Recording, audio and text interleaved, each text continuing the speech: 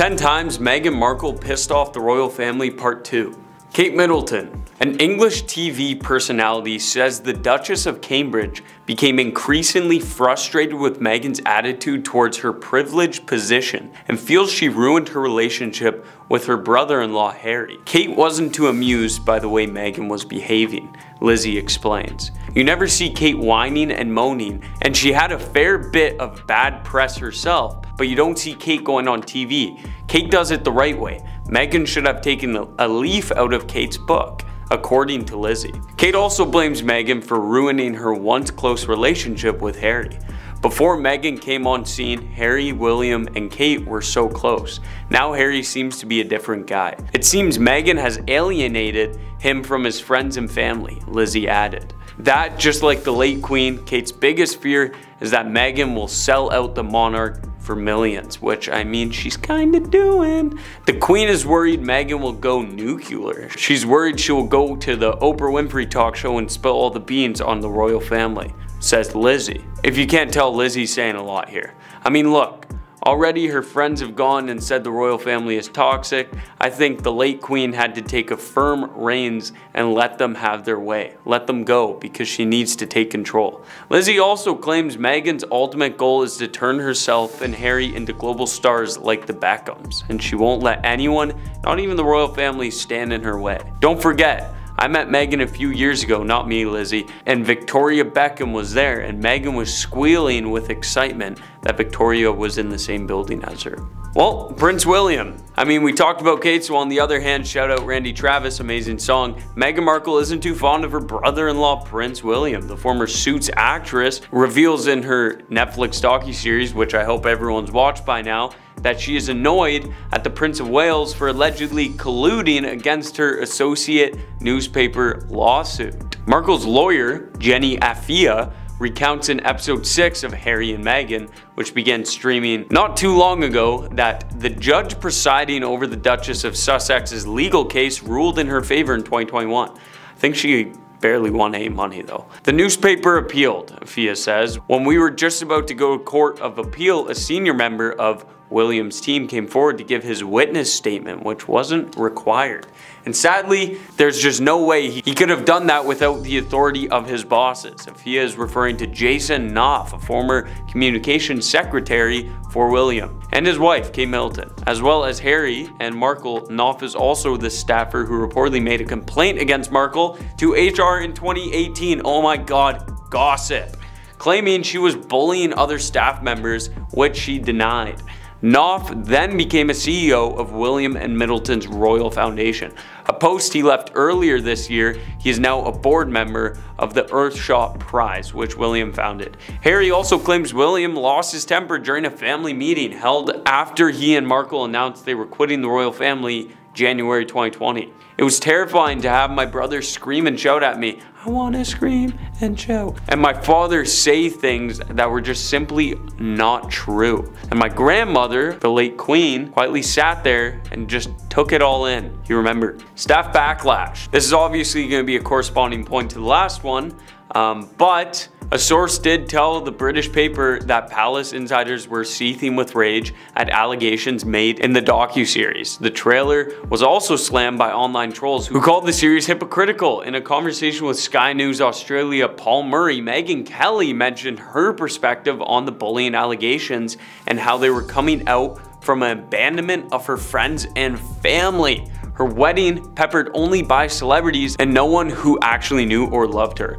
They lost 17 staffers, top staffers in the past few years. That's not normal to lose 14, especially at the level when you are royal. People probably really want to work for you. One internet user voiced their opinion on the trailer by saying, "I love the part where Harry and Meghan write a letter by making it clear that the monarchy is a horrible, oppressive system." This caused outrage for former employees to voice their frustration with NDAs that limit them from saying anything about the lies in the Netflix docuseries. One of the palace staffers says, "She knows we can't financially protect ourselves by going to court, so she keeps pushing. It's all a game for her, and she loves it." They said, "I certainly have chose to remain silent out of respect for the crown, but if they keep attacking us and our characteristics and our reputation, etc., we need to feel we are equally supported by the royal family." I agree. I concur. I concur. Hypocrisy. Yeah, again, leeway from last point. Senior royals are not publicly reacting to the series and are said to be getting on with their duties, as they should. Harry has also faced claims of hypocrisy after he used the show to slam Meghan's father, Thomas Markle, for doing deals with photographers. The shameless prince told Netflix, "It's amazing what people will do when offered a huge amount of money. Kind of like make a docuseries." He and Meghan, honestly, I slammed the docuseries. I watched it. It's not bad. It kind of just gives a good insight to kind of their lives and what they went through. It's just a story of theirs, whether it's lies or not. It was entertaining. So he and Meghan are said to have been paid $80 million to spill their guts on the show. Kind of hypocritical to say that about Thomas, but we'll continue. The couple also have previous form for struggling to tell the whole truth after at least 17 mistakes in their Oprah Winfrey interview last year. Meghan even had to apologize to the High Court after forgetting she had briefed the authors of Finding Freedom despite denying the claims for years. Yesterday, their spokeswoman raised eyebrows by claiming Megxit was never about privacy. Ashley Hansen told the New York Times their statement announcing their decision to step back mentions nothing about privacy and reiterates their desire to continue their roles and public duties. Any suggestions otherwise speaks to a key point of this series. They are choosing to share their story on their terms, and yet the tabloids media has created an entirely untrue narrative that permits press coverage and public opinion. The facts are right in front of them. Sources close to William and Kate say they are shocked that the Sussexes are painting a picture of a couple abandoned by the royal family when so much was done to make them happy. But Harry will continue whining. There is a hierarchy of the family. He will say, everything that has happened to us always was going to happen to us. Meghan will also describe the period after her wedding and say, suddenly what clocked in my head was it's never gonna stop. And Harry will tell why they quit royal life and headed to the US, saying there was no other option at this point. We need to get out of here. Netflix claims the royal family were approached for comment, but this is heavily disputed. And honestly, if I was the royal family, I'd just leave it to them. Just leave it to them. Release the doc. What does it affect me? I'm running charities.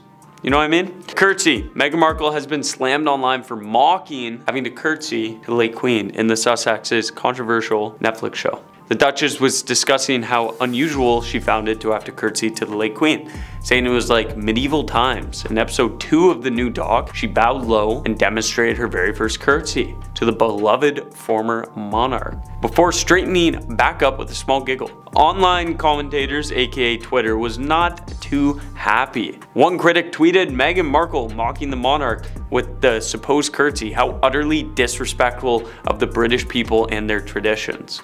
Another seethed, Meghan Markle mocks the respect of the curtsy for our beloved queen, mocks the traditions of the monarchy and the UK, and finds herself adorable while doing it.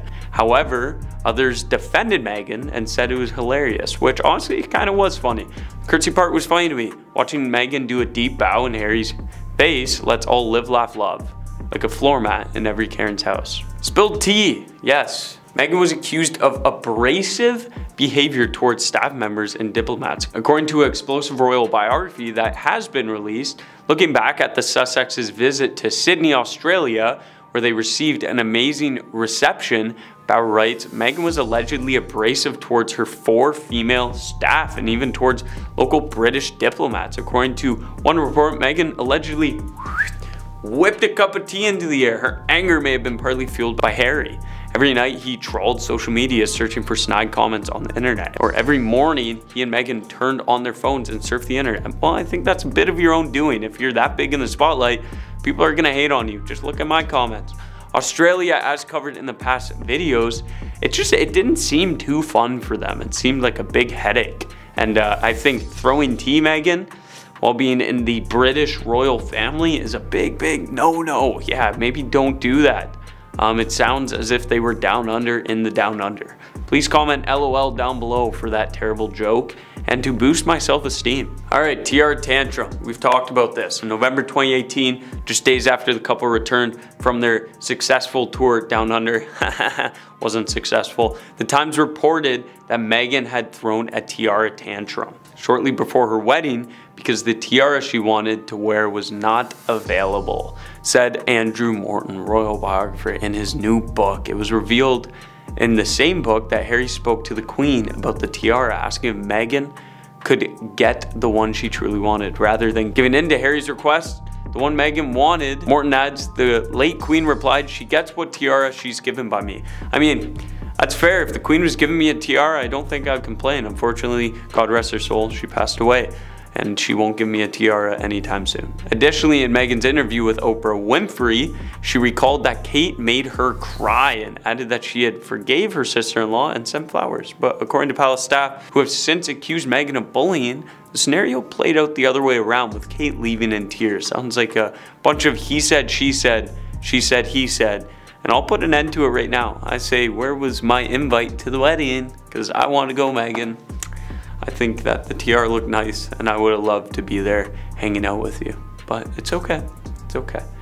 Laughing at mass. One Direction singer Liam Payne, what a character that guy is. He was on stage singing Waiting on the World to Change. Great song. Waiting on the world to change. Is that from Curious George? One of John Mayer's hit songs, when the camera moves to Meghan and Harry, who shared a smirk, to which Meghan broke out laughing. I mean, come on, have you ever been in a situation where you aren't meant to laugh and you look at someone and you just can't hold it in? Like, everyone's been there, so let's just kind of agree to just forget about this one and we'll just let it play out.